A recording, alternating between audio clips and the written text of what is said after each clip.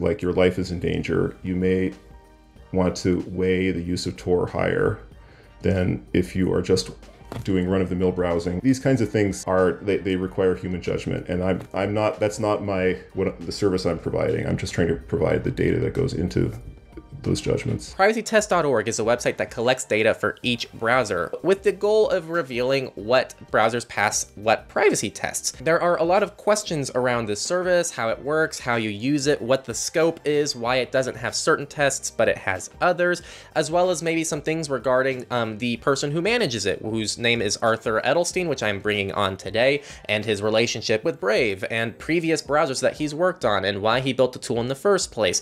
Such a great interview, and I think you guys are going to learn a lot about not just PrivacyTest.org, but how browsers track you, what you can do to prevent that, which browsers are kind of pushing the envelope on this kind of protection, as well as what the future of privacy looks like on browsers. I learned a lot from this interview. I think a lot of you will as well, and let's get right into it. I really wanted to probably iron this out because I think it's important for our audience and yourself and pretty much everyone involved here, but I wanted to ask, how did privacy tests come about? What's your history with the service? And also there's, I'm sure, a lot of discussion that people have seen surrounding your employment with Brave. So it's probably good to get some history here so I and others can understand any potential conflicts of interest, as well as just your history with your history. It's probably important for us to know. So I got into digital privacy or web privacy in probably 2014, which is when I started working on Tor browser at the Tor project. And so that's when I started learning really about how web browsers work, how privacy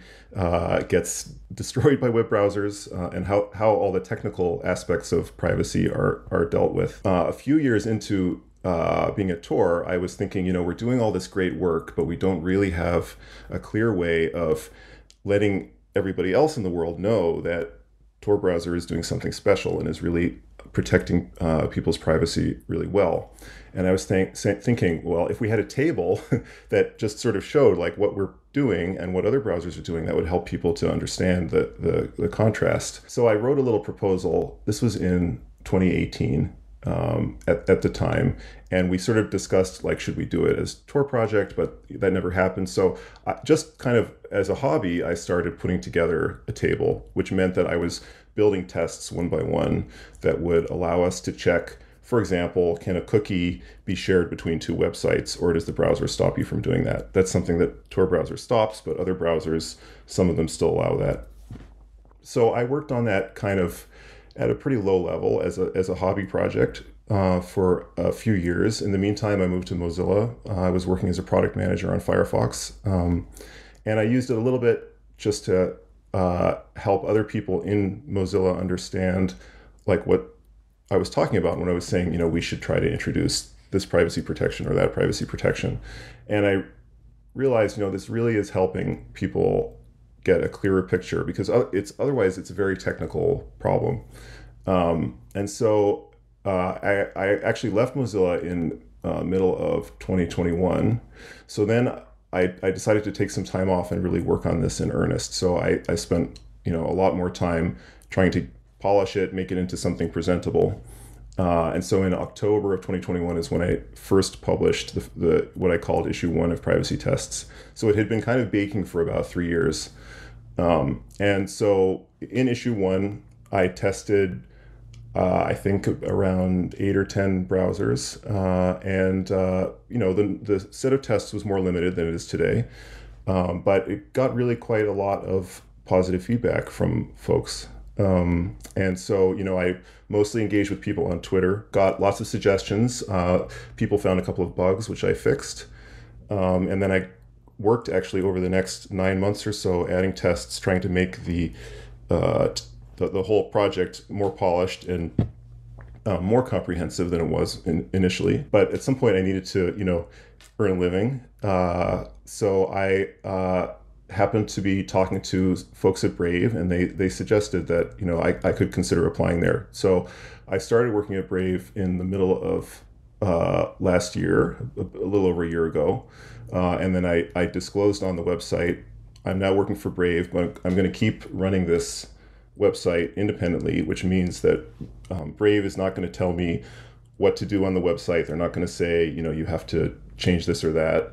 And I actually had that put into my contract as well, where I said, note, I'm running this project independently, and it's going to stay independent. Basically brings us up to today. I've been continuing to maintain it. I publish the results once a week. And, I've been working on web privacy for 10 years, long before I was at Brave. And it's really important to me as something that I can contribute to the world. I'm trying to do something good for the world. Really, it's something that I wouldn't compromise on. And if somebody told me at Brave or anywhere else, you have to change this thing to make some browser look better, something like that, I would never do that. I would actually really be completely opposed to doing that, to the point like I would never compromise at all. I think I might have briefly read it, but it doesn't really sink in that you were involved with so many other important privacy projects in this space as well, which is really awesome. And in addition to that, I think that the one area where people would go, well, because the tests are open source and you can run them yourself. So, I mean, the amount of influence that you can have is pretty limited in this. And I think the largest influence would be the number of, like, what tests you introduce, which ones you don't, and maybe how they're formatted, which we can talk about later, because I was going to ask about that anyway, because there are some things that I'm curious, like, oh, how come you don't test that? Is it because it's difficult to test? Is it because it's out of scope for the project? So there's things like that that I want to ask about. I did want to ask, was this always open source from day one? And like, what's your testing setup look like? And I'll talk about, well, I'm curious because Jonah and I tried to run the tests and it was kind of screwy back here when we tried. So I'd really be curious to hear how you do the tests. Yeah, so it was, I mean, effectively open source. I had it on GitHub from basically day one. I don't think anybody was looking at it until I, quote, published it on its own domain name and announced it on Twitter. But yeah, it's never been closed source. It's always been open source. And that's also really important to me because I want it to be verifiable. I want other people to be able to read the code and decide, is this testing things the right way? Is there a mistake? And people have found bugs. So it's actually really valuable to me that it's open source. And of course, I want people to understand that it's objective and they can run the tests themselves. In terms of the testing setup, currently, I run the tests on a Mac Mini. I chose Mac because it's the only platform where I can run tests on Safari, and that's really important because it's one of the major browsers. And then in addition to that, that's for desktop. In addition, I'm running the mobile tests on an Android phone and on an iPhone. So it's actually all on real hardware that people would use. Yeah, and I think this kind of brings up the point I was talking about earlier, which was, so how do you choose what tests to have in PrivacyTests.org? Because JavaScript enabled or disabled is not, I don't know why I said disabled. JavaScript enabled or disabled is not really a test on PrivacyTest.org, nor is something like JavaScript in time, JIT. I guess maybe some things that might be more out of scope, like how long does it take for security updates to come in for this browser? But obviously that's not something you can just run as an objective data point. So I guess, like, what is the scope of the tool? How come some things aren't tested? How come some things are? What's the thought process behind the tests that you've decided to implement into PrivacyTest.org? Yeah, it's a really good question. So I started with, actually, the first category of tests at the top are called the state partitioning tests. And I started working on those because those felt like, to me, the most urgent thing that we should understand is going on in different browsers. And it has to do with cookies, which everybody has heard of and are one of the fundamental ways that you get tracked across the web. And then gradually I've been expanding it out. And honestly, a big limitation has just been my time. And I've, found it challenging to create some of these tests. So I've just kind of tried to expand gradually and add whatever seemed to be the most important thing that I was able to do. There's definitely areas that I still want to add, and I'm hoping to be adding in the future. One important constraint is that I basically require any testing to be default settings. That is that however the browser works when you download it and install it, I don't make any changes at all. And that's important for a couple of reasons. The first reason is that actually mimics what a lot of users do. A large percentage of users don't tweak privacy settings. And then among those that do, they often will do something that actually hurts their privacy because they don't necessarily know the right thing to do. Like I actually don't tweak my own browser because it's better to look the same as other people than to be making small custom changes to your browser, which makes you stand out from the crowd. My point of view is that users really deserve privacy, even if they don't know how to change privacy settings, right? Even if they don't know what the meanings of the different privacy settings are. And so I think that the browser makers have a responsibility to be protecting everyone's privacy out of the box. It should be all the privacy protections that they possibly can enable should be enabled by default. So that's why I'm testing it that way. And it's so that's sort of the first reason. The second reason is if we want to make an apples to apples comparison of different browsers, requiring the settings to be on default really helps to make it objective. If I started having to decide, well, I'm going to turn this setting on in this browser versus this one in this browser, it's actually it's an endless there's a huge number of possibilities that I could that I could try. And I'm not necessarily opposed to investigating some of those in the future, but I think at least for now, the thing that's really important is to get the default settings really figured out. And that way I want to be putting some, friendly pressure on browser makers that you really need to turn on things by default. And if you're not, then we're going to make that known to the public. That's really important. Right. And I can see that being very difficult and that's what I was talking with Jonah about as well, which is, well, even if someone has to go through a setup menu, they might select different things. They might not go through it at all. And it shouldn't be your decision to decide what the average person is going to probably do. And the easiest way to get that objective comparison is to just do everything the same, but not every browser has the same setup menu with the same options. And so it's really difficult, and it puts you in a situation where you'd have to start selecting you're pretty much going to have to start selecting what you're testing for each browser yourself, and then that opens up its new issue as well. I think what would be cool, and this is not something that, you mentioned that you're already limited on time. What would be cool is I'm looking at privacy tests right now, and let's just say Chrome. Let's say you wanted to test Chrome with uBlock Origin installed or something like that.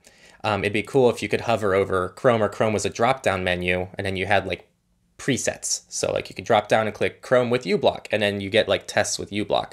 Or maybe there's a filter above everything, but obviously now you're going to be doing triple the amount of tests or quadruple the amount of tests because you have to do these for every browser.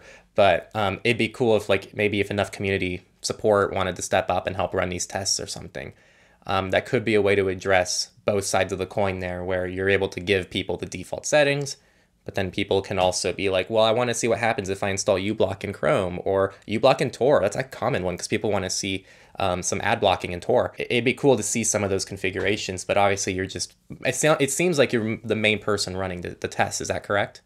Yeah, it's just me. I think that's a really interesting idea. I want to be careful not to give people the sense that the situation right now is okay, because I think it's not okay. I don't think browsers by default should be leaking people's data and then saying, well, if you really care about your privacy, you can install these 7 extensions and change these prefs and so on, right? I think that's sort of upside down. We should really be saying, sure, you can have options, but the default is going to be private. And then if you want to remove privacy for some reason, then you can, we'll give you a warning and you can say you can do this, right? Just to kind of come back on the question a little bit, just because you definitely touched on the second part of the question, but the first part is things like JIT, JavaScript in time. How, I guess, how do you select, so you mentioned prioritization and things like that. Is that really the main thing prohibiting something from testing JIT? Because I know that's something that Safari does in lockdown mode, for example, and some other browsers have the option to disable that. And I don't think some people talk about JIT as if it's the number one thing you need to do to protect your privacy and security online. It's a little crazy. It's not that extreme, I don't think. Not. Yeah. But I'm just curious behind so how come something like that's not included? Is it really just a time thing? Well, that particular one, I haven't worked on investigating the effects of I guess, JIT fingerprinting, that kind of thing. A lot of it has been limitations on time, and basically relevance. I'm trying to keep the scope directly to privacy protections and data leaks, that kind of thing. I'm actually staying away from security, or performance, or any of the other things that people legitimately care about in their browser. First of all, I really only know about privacy stuff, but also it's I feel like it's been a big gap in the public's knowledge, and a gap in what browsers are taking care of. Like, traditionally, browser makers have been really great about fixing security bugs. They work really fast at fixing them. They give people big rewards for finding them, right? But if you compare that to privacy, like, there's no rewards for pointing out that cookies can track people across sites. Everybody already knows it, and it's just left like that. Like, that's apparently, not high on their priority list. So for some browsers. So that's my sense, is that this is the thing that I want to focus on only.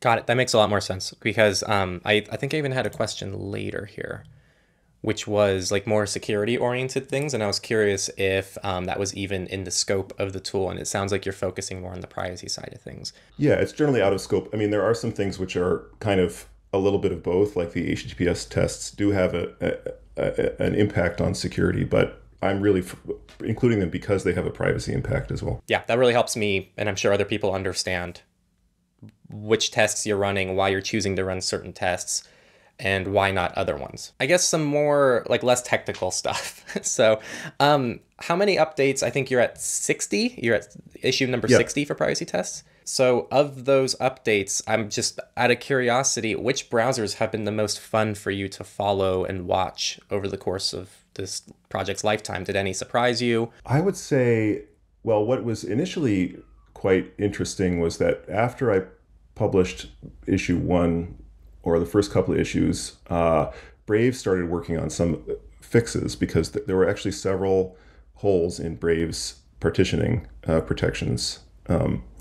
And they actually contacted me because they had some questions about how some of the tests ran, and they worked really hard on fixing them. And that's, I think, actually been one of the sources of confusion, is that right now Brave is passing most of the tests, but that's not because I chose tests that Brave would pass. It's actually the other way around, that I published tests and then Brave started fixing it. And you can go back to issue 1. There's a little archive on the site, and you can see that they were failing more tests previously, and they fixed them since then. Brave impressed me in that way. Another big thing was that Firefox rolled out a feature called Total Cookie Protection, which is actually something that I helped with when I was working at Mozilla. But after I left, they rolled it out by default. And that was a big step change in Firefox's privacy, because suddenly they were partitioning everything, with, I think, one exception, so that it's much harder for websites to track you across sites. And another interesting one is LibreWolf, which I hadn't really heard of before I started the tests. I added it a bit later, but they had enabled a whole lot of protections that had been created by Tor browser and upstreamed into Firefox, but were off by default in Firefox. So they enabled them by default, and they do very well in the tests. So I was really thrilled to see a browser that, I mean, apart from Tor browser, but one that is like really focused on just turning on as many protections as possible. And it's a fairly small project, I think, but it demonstrates what's possible if you decide to do the right thing. And as you're talking, and this is more, sorry, I'm going back technical, but I'm curious because you make it sound like, so you designed these tests to be able to recognize whether or not a browser is properly protecting cookies and partitioning them properly, correct? Yep. Mm-hmm. Is your method of testing that foolproof? So what I mean is, just because a browser passes your way of testing if it's partitioned properly, does that mean that there's no other way of accessing that data? How foolproof is your testing mechanism? And this will help me understand also how these websites even track people. Is there only one way of doing this, or are there multiple ways of tracking people via these methods? Right. Well, I guess each test, I would say, is pretty narrow in scope. Like, each row in the table in privacy tests is narrow in the sense that I'm just mimicking one particular way of doing cross-site tracking. So the cookies is a good example. There's actually two cookie tests. One is for HTTP header cookies, and the other is for cookies through JavaScript, which is the document.cookie API. But the idea here is when you visit a web page, there could be a third-party tracker in the web page, and it decides to store a cookie in your browser. And browsers are all standard. The standard is a browser will accept a cookie and store that data on your computer. Okay. Now, if you go to another website, the tracker, there could be a tracker in that website as well. If it's a tracker from the same domain, like facebook.com, for example, it can read the cookie back. And if it can then compare the cookies for the two site visits and see that it's the same identifier, the same data. So now Facebook knows you visited these two sites. So it's basically, that's how it always works with cookies. There's really just that one way to use a cookie. So all I'm doing is I'm mimicking that little story that I told you. I try, one website, I get a cookie to deposit, and then I go to a second website with a different domain, I try to read back the cookie, and I see if it works or not. That's the test. There's two ways actually of using cookies that I mentioned. So there's two tests there. Then there's a whole bunch of other kinds of things which work like cookies. They're not technically cookies, but they could be used or abused to do the same thing that a cookie does when it tracks you across sites. And so all of those things need to be partitioned. Partitioning means that we don't allow data to be shared between websites. Basically, you create a cookie jar for every website you visit, and cookies are isolated in that cookie jar and they can't get out. That's how to partition. So, for example, there's several caching mechanisms in browsers. For example, the image cache is where images get stored in your browser. When you visit a website, it'll store the images that it's showing you, and then if you visit that website again soon after, like the next day, it may still have those images in the cache. So it'll be able to show you the images sooner than it otherwise would if it had to re-download them from the web. But this can be abused to track you, because if two different websites are referencing the same image and showing the same image, even if that image is invisible, they can then see, did you already have that image in your cache traditionally in web browsers? And so if you do, that means that you must have visited the other website. So they have now linked your visits to those two websites. Partitioning would say, let's have a separate cache, a separate quote unquote cookie jar for each website, so this can't happen. So each of these is a pretty narrow thing, but it is true that there are probably more things than are listed in the tests here, some of which I'm not aware of, that could be abused to track people across sites. So if there are more things, we want to find those and test those wherever it's feasible. It's a fairly long list. I think it's a good representative picture, but there are probably more things like that. I mean, you can hover over them and it tells you what each test is and what it means, but it really helps to understand how you design these tests and what it's actually testing on each browser.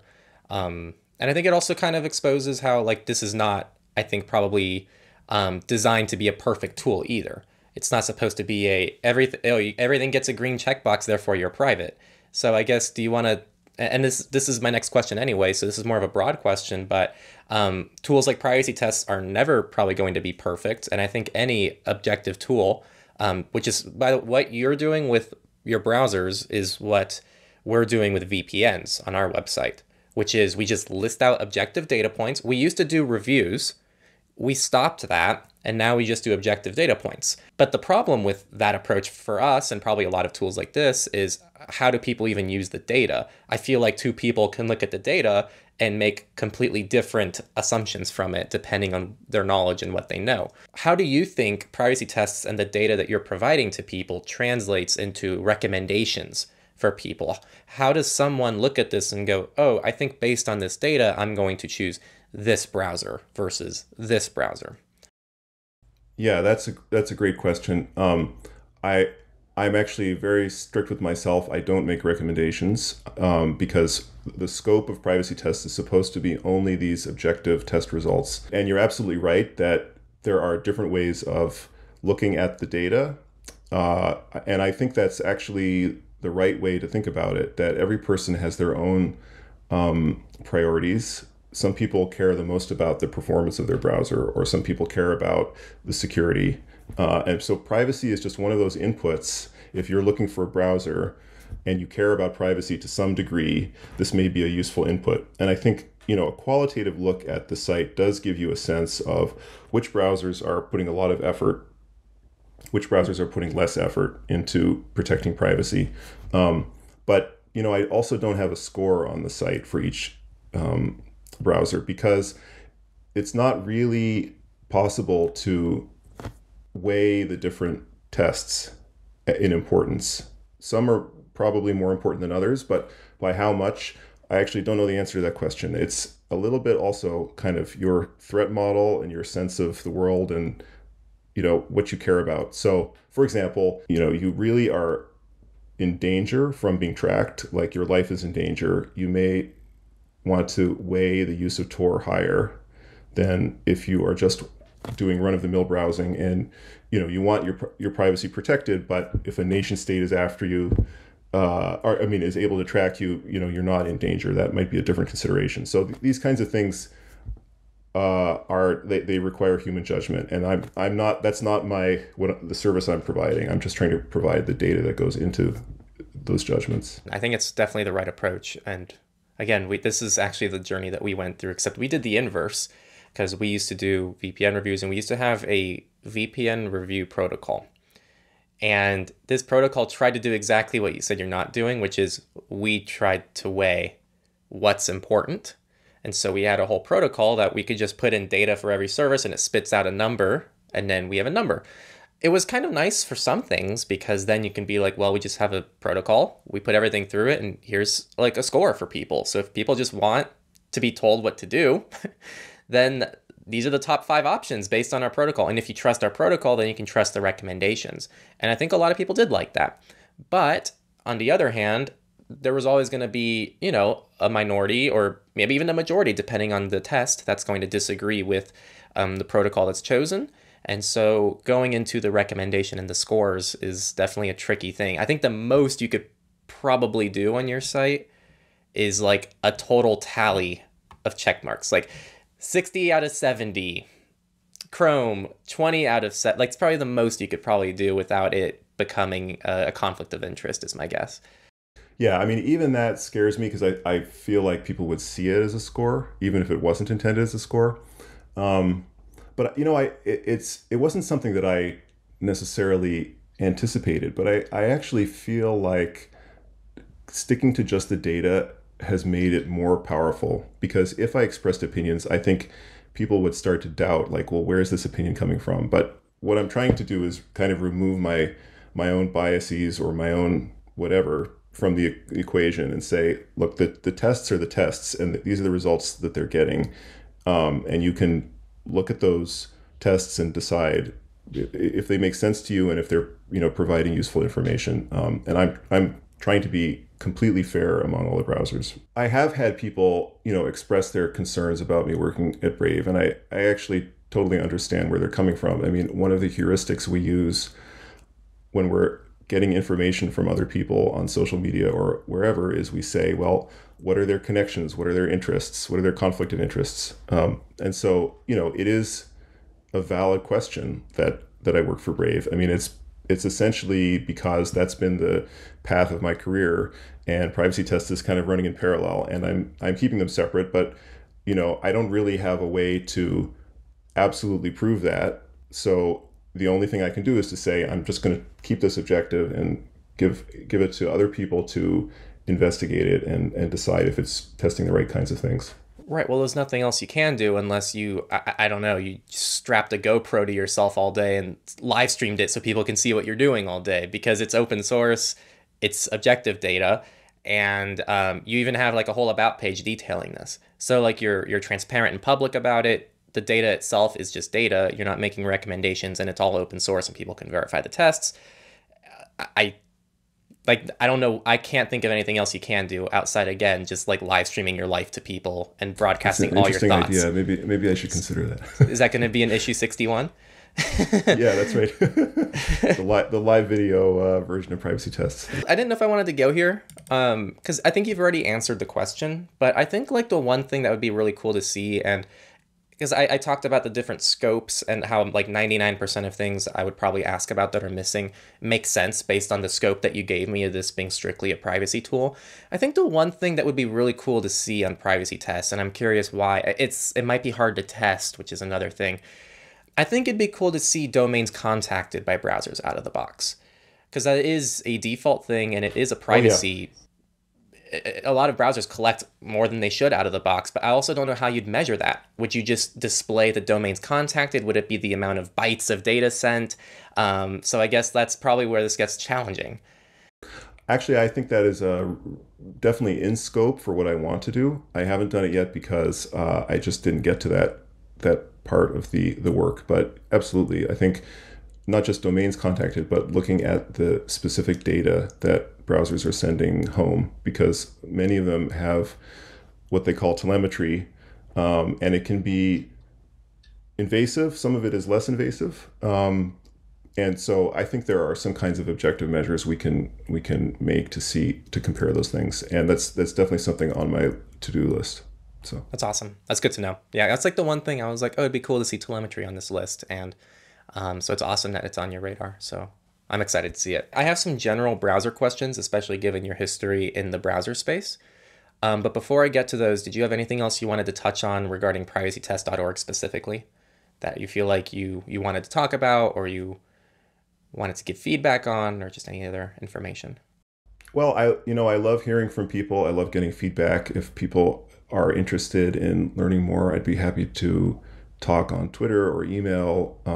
Some people open issues, which is awesome. Some people are, they actually, I've had a couple of pull requests fixing issues with different things. So yeah, I love the community part of it and getting as much help and feedback from people as is available. I wanted to talk more about just the general browser space and maybe even just you and your relationship with browsers.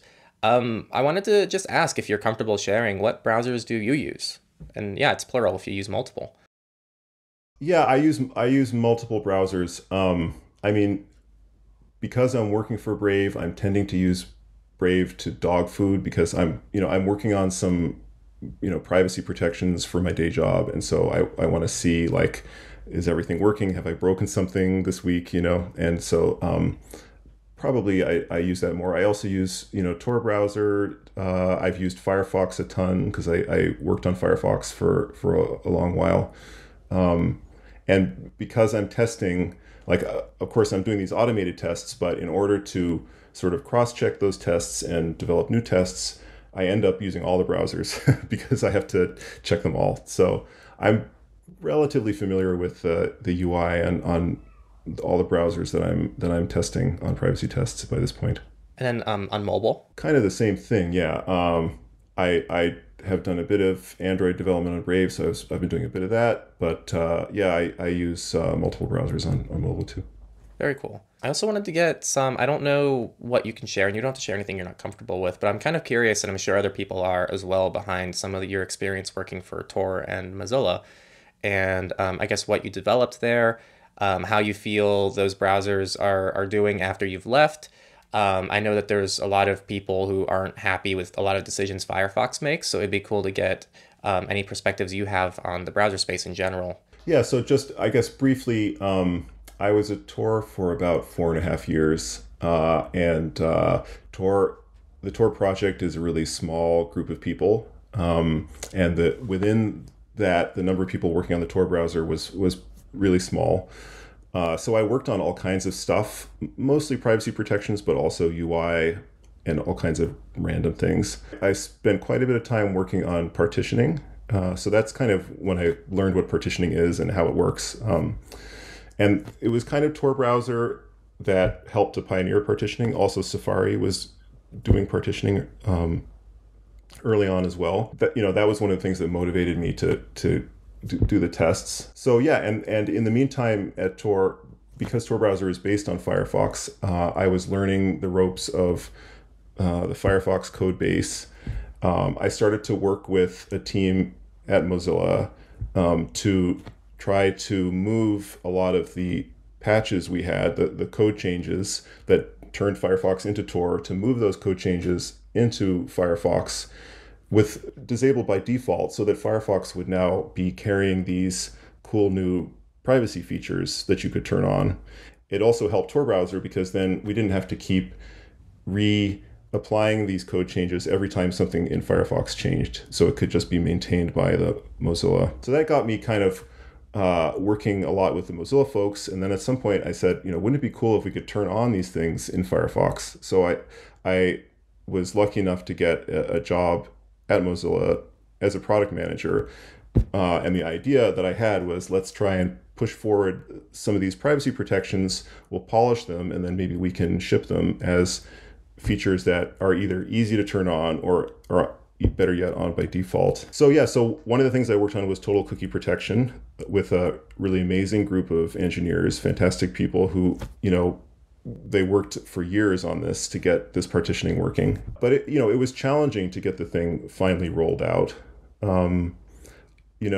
There's, at every company, there's different people with different opinions, and so there's, especially in the position like product manager, which is something I hadn't done before, I got involved in lots of debates around, like, what should we ship by default? What should we work on right now? This kind of thing for privacy. It was definitely very challenging in that respect. But I'm really happy that in the end, Firefox did turn it on by default for everybody, both in desktop and mobile. Also at Firefox, I worked with another team that we put this feature together called HTTPS only mode, which basically, it's a checkbox. When you turn it on, it warns you before you connect to any insecure site. And it tries to make any insecure connection that normally would have been insecure, it upgrades it to a secure connection if possible, and then otherwise it warns you.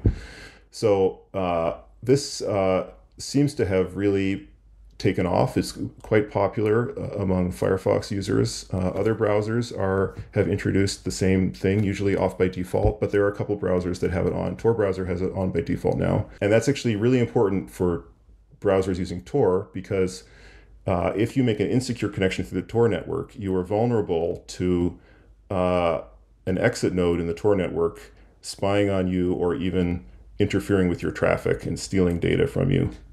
So you really need to use HTTPS only mode in a Tor network using browser. So Tor browser has it on by default. Brave Tor mode now has it on by default as well. Yeah, and then since then, working at Brave, I've been working on more HTTPS related things, some fingerprinting things. And in general, at all three places, I've been just amazed by the talent that people have. And I'm just learning every day from other people, like how to do everything and how to do this job. So it's actually been an amazing experience. Well, thanks for the inside look. I'm sure that, I know that's not something I've heard before. I don't normally get to hear much about the development that goes on behind a lot of these privacy tools, and within browsers especially. So hopefully that's good insight for other people listening as well. What do you think the future of privacy web browsers looks like? Is there anything that you're excited for? Is there anything that you think is going to be game-changing, either a specific feature or a specific browser that you're looking at?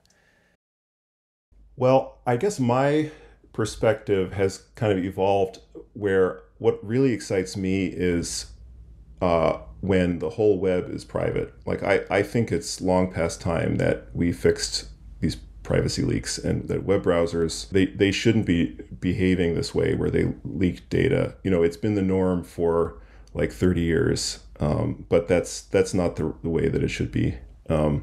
It's a really fundamental problem because we have governments and corporations that are spying on everybody, on billions of people. And this mass surveillance, it's going on, and yet somehow the companies are still acting like they don't need to fix it. What's really going to be exciting to me is when, for example, Chrome implements partitioning. That's going to be a major step forward for privacy. And they are working on it. They have announced that they're going to be partitioning a whole bunch of things that are on those tests this year. We'll see if they manage to do it this year or when it's going to happen. But I'm optimistic that they're going to make that fix. they've already rolled out some partitioning of network connections, which if you look over the past like 3 privacy test issues, you can see some changes there. So that's actually, I'm most focused on, not on the quote unquote privacy browsers, but on the mainstream browsers, Chrome being the biggest and Safari being the second biggest, as the browsers that in an ideal world I would help to, give them a little push in the right direction. And, there are other reasons why they're moving in the right direction too. But that's what I'm hopeful for. And I hope that the browsers that I've worked on are helping to show the way, right? Like, Brave and Tor and Firefox are saying, look, we were able to partition, for example, or we're able to protect against various forms of fingerprinting. So there's no actual technical reason why Chrome and Safari can't do those things. Someone who's watching this, a lot of the people, or pretty much all of our audience, or a lot of them are probably pretty into the privacy world. Why is it important for Chrome to give better privacy? And it's an important question because a lot of people in the privacy space don't care if the mainstream options get more private and more secure. But why should they care, and why is that something that you're focusing on? The first reason is simply that Chrome has, the majority market share. And if you include browsers that are using the Chrome code base, which includes Edge and Opera and Vivaldi, it gets up near 80%. So having privacy protections built into Chrome or into Chromium means that we can really protect everybody. And, I care more about just me and my privacy nerd friends. I want everybody to have this opportunity to be able to use the web privately. And I think there's also something important about what happens if the whole society has privacy. It means that we have a better chance of having a democratic and free society over the long term. That if a tyrant or would-be tyrant tries to abuse all the information they're collecting to, let's say, get rid of our freedoms or our civil liberties, that people will be able to protect themselves. But if only a small minority of the society knows how to use a private browser and is protecting themselves, that's probably not enough, because we all depend on each other, whether or not we're privacy focused or, somebody else. So I think there's a kind of a, cooperative effect for the whole society needs to be protected for this to really work. Right. It's a good perspective to have. And it's a really important thing to highlight, because I think a lot of this mentality comes from I'm private and I'm using privacy tools, so why shouldn't anyone else? If they're not going to understand why this is a big deal, then that's their problem, which is not healthy, because everyone being private actually still helps you. So even from a selfish perspective, if other people are more private, it means that if your mother has your contact in their contacts list and they use Facebook on their phone and they're sharing your contacts list with Facebook, Facebook has your phone number and your first and last name. That's just one out of several examples of why this is important. Your family member does a DNA test. That involves you too. So these things, everyone else being private also helps you as well. So even from a selfish perspective, I don't understand why people would not want. So I'm kind of ranting here, but I think it's an important thing to highlight. So I'm glad you said it. I completely agree. But I think even beyond the selfish perspective, I think most people, they do also care about other human beings, even ones they don't know. It's, as they like to say, privacy is a human right. It's on the Universal Declaration of Human Rights, Article 12, that you have the right to privacy. And we really should be preserving that, because it has fundamental implications for our survival as a species over the long term. I guess the last thing I wanted to talk about, and I'm asking everyone this because I want the most amount of information I can possibly gather about it. Apple, iOS opening up to different web engines, progressive web apps on Safari now. What do you have to give me? What information do you have? I just want any information I can get. So spill. I don't have information on that. I guess I can give you my thoughts. I have slightly mixed feelings. The issue is that actually Safari has done a relatively good job, as you can see on privacy tests, in protecting privacy. I mean, it's not perfect; they can do more, but in many cases, they have really been the leaders or among the leaders of new privacy innovations. If you look, for example, on the iOS privacy tests page, a lot of the browsers do better than they do on desktop, and that's because they are using the WebKit engine. They're basing their browser on Safari, so they are inheriting all those privacy protections for free. And I don't actually know the latest news on this, but if it's opened up to other engines, that could actually be a step backwards for privacy. On the other hand, I think it's good to have, in general, I like openness, so I'm not really a fan of the walled garden kind of situation that's existed in iOS. So it's basically mixed feelings for me. That makes sense. I think what I hope happens, the browsers that can implement better privacy protections than WebKit will choose not to use WebKit, and the ones that can't do better will just stick with WebKit. So it'd be awesome, for example, for Tor browser to roll out their own version for iOS that's actually a properly official working Tor browser on iOS. That's not the third-party Tor browser that's still stuck to WebKit and probably has a million limitations compared to the desktop variant.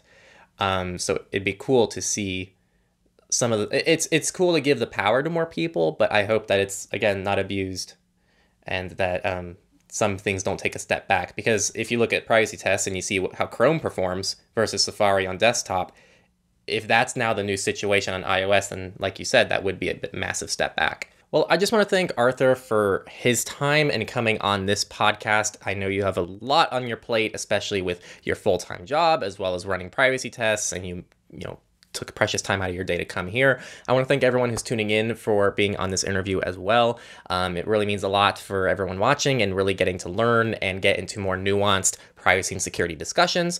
Yeah, that's it. Thanks for coming on. Thank you so much. I really appreciate it. Thanks again, everyone, for watching. Again, these are independent interviews. No one pays to be here. No one even really normally knows what I ask them going into this interview. So I pretty much just try to have these really just let's talk and figure things out type of interview style, so that you all can kind of get inside looks into the tools that you probably use. So if you like this kind of interview, really the main way that you can keep them going is by supporting us on Patreon. So go to patreon.com/Techlore. We have a lot of fun perks there for you, like monthly Q&As for our live streams, so you get to ask me questions for our live streams and I'll answer them. You also get to support us. We have a Signal group chat just for supporters. We also have unique communities in both our forum and on Discord. So really, it's a great place for you to support this kind of open privacy resources that we're building for all of you. And also it lets us give something back to you as well. So if you really like these interviews and what we're doing here at Techlore, check us out, patreon.com/Techlore. We also support LibrePay as well. That's on our website. You'll find it in the support link down below. We also support Monero. We also have merch. We have a lot of other things that we do here at Techlore and lots of ways that you can support us. So thank you all again for watching, and we'll see you next time on Techlore.